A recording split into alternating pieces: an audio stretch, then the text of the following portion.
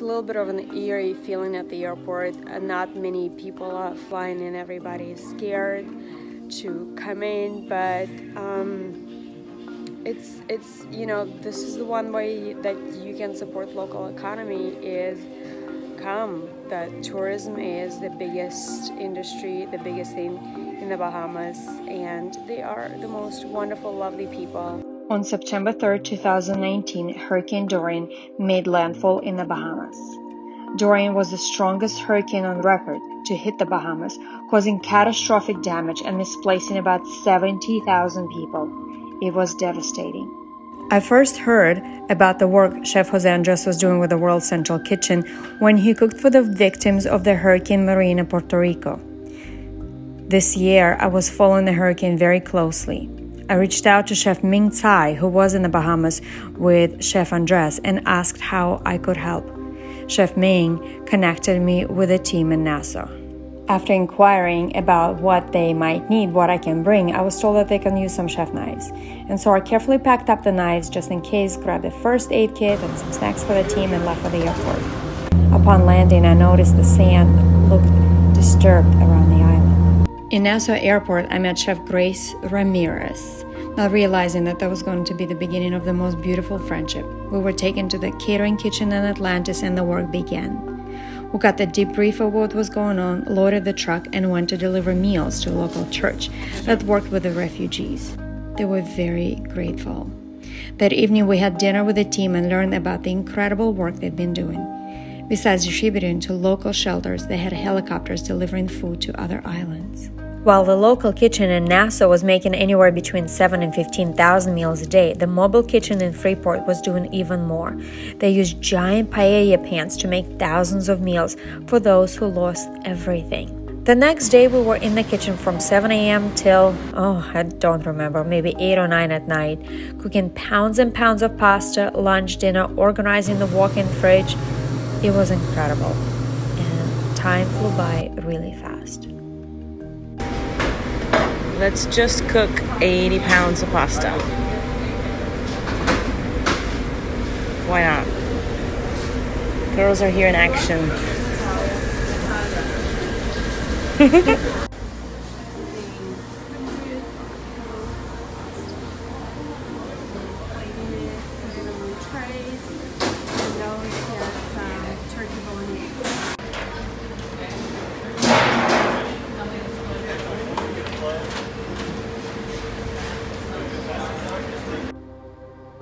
I had 2 hours before I left for the airport, so I cleaned 100 pounds of zucchini. Hi, this is Natalia, and I'm coming to you from the Bahamas.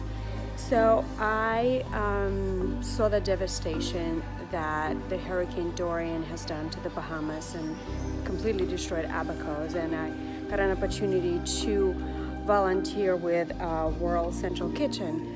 And it's been, so I landed here on Saturday and it's Monday and I'm at the airport getting ready to go back home. So it was a quick trip, but I was able to bring some supplies for the chefs and work alongside the most extraordinary people. So the World Central Kitchen was started by the chef Jose Andres, and it is incredible. So food is the way that I show love.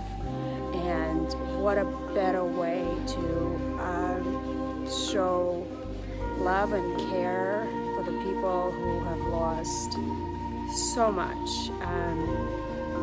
So the food has been distributed through multiple shelters in Nassau. We worked out of the catering kitchen in Atlantis. There's certain things I couldn't film.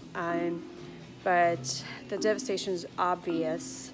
Nassau is fine, Nassau got spared, but the other islands are, it's extraordinary. So every day we would make meals for anywhere between 3,000 and 5,000 people.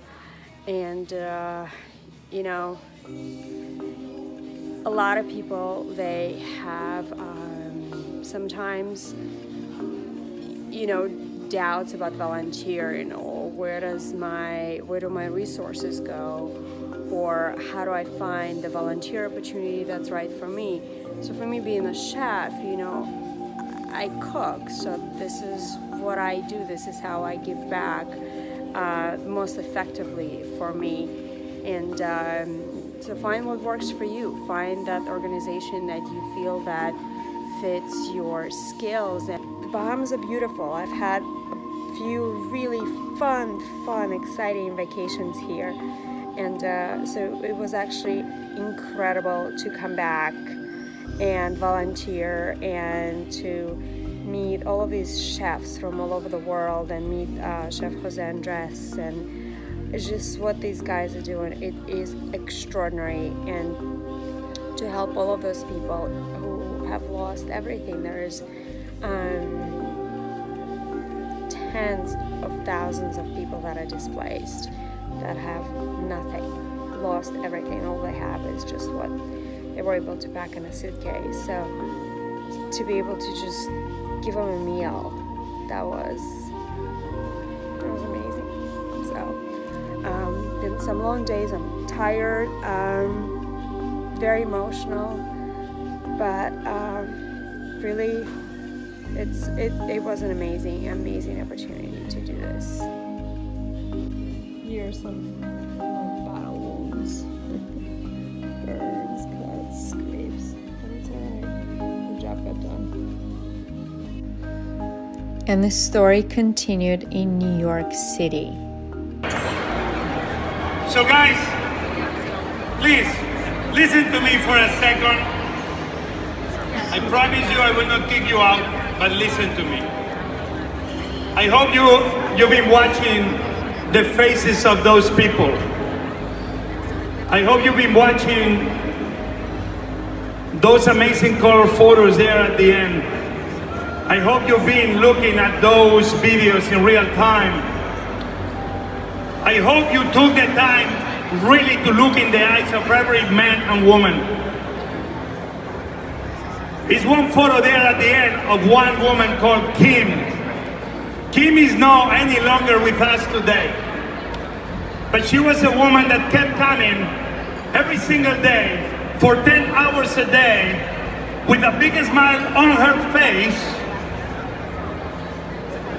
And there my surprise when actually the person working the hardest, the longest, and with the biggest smile on her face, her fate was already clear for her. And she didn't want to share it with anybody because she didn't want to bring anybody down. And she kept working harder and feeding harder than anybody. I had an opportunity to attend a World Central Kitchen fundraiser and catch up with new friends.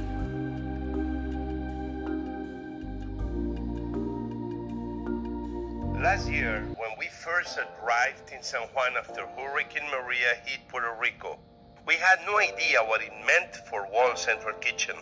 But over 2018, as we served another 3 million meals in California, Hawaii, Guatemala, Indonesia, North Carolina, Florida, and Mexico, we realized that this is our future.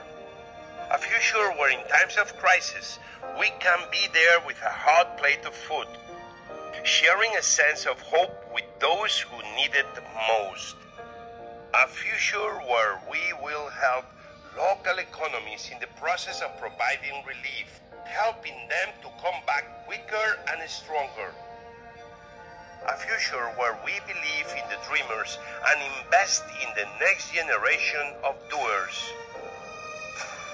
And a future that means that wherever there is a fight so that hungry people may eat, we will be there. This is our future. This is World Central Kitchen. And we want you to be part of